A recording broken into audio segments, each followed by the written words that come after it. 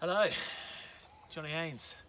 Going to show you how to tie this 3 metre line, two 3 metre lines from this trunk to this one here, using a few half hitches. I'm going to bring it across, do a tension line, tighten it up, so then we can then put a tarp over it and make a temporary shelter. Not enough rope at the minute, so I'm going to attach two 3 metres to themselves using a reef knot.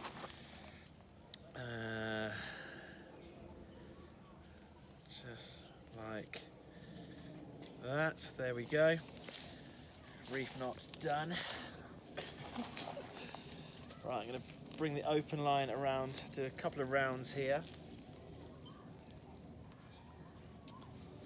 And I'm going to do some half hitches.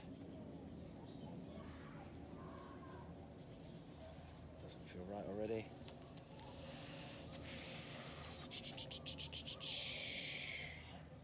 Over and up, that's better, and then over and up, there we go. Make sure it's all nice and tidy. There we go, nice and sturdy. So I'm going to bring that across to this trunk here, bring it around, ready to make my tension knot. So a slip knot, so I can just take it back and forth the line. I'm going to bring it around a couple of times, just like this. And I'm going to take it around the whole thing,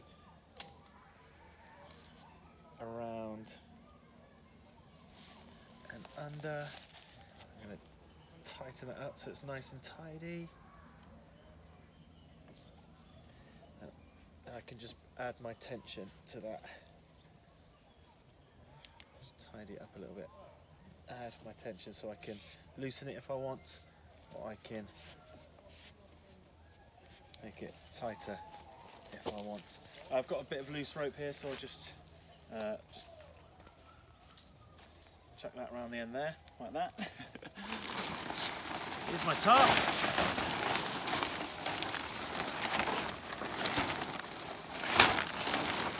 So there we go. Nice bit of tension to work with. There it goes. Over the top. Now, being a temporary shelter, because I don't have any pegs or anything, I'm going to weigh the corners down. We had a few logs that I found just to create that nice A-frame. Look at this, proper undergrowth, authentic, loving it. Here we go, just like this.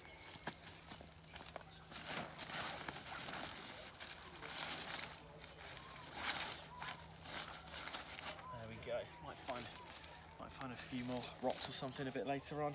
Here we go, got a nice A-frame, working with the ridge line. Probably need to sort that out a little bit. There we go. Don't want the rain coming in, do we? Here we go, let's see what it's all about. Lovely shelter. Cheers.